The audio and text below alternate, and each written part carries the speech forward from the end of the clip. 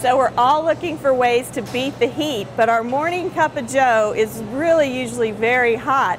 So I'm going to show you how you can make a cooled down latte slush and not have to go pay $5 for somebody else to make it for you. So I've just got 2 cups of hot coffee here, and I'm just going to put in about 1/2 cup of milk. And this is just some sugar and a little bit of cinnamon and chili powder. So it's an icy hot latte slush, so you're getting a little heat from the spices. And just get this all mixed up. So you want to stir it until your sugar is dissolved. Your cinnamon and your ancho chili powder is still going to be just a little bit clumpy, but that's fine because it'll all get mixed in later when you mix it up in the blender. So all of our sugar is mixed in, and you're just going to pour this into your ice trays. So instead of putting ice in that's water, that's normally water, your ice is your coffee, so your coffee won't be watered down. So we're going to get this all poured in.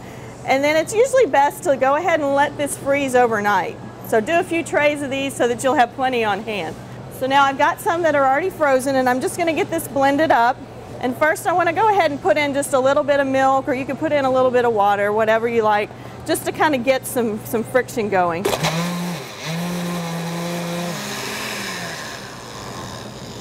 Okay, I think this is to the consistency that I'd like for it to be.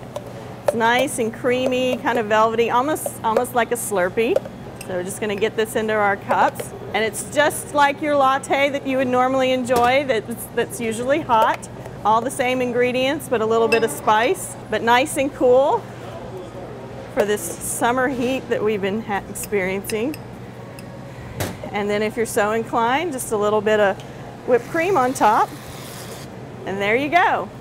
So you can find this recipe in Wednesday's Tyler Paper Food section or on cbs19.tv.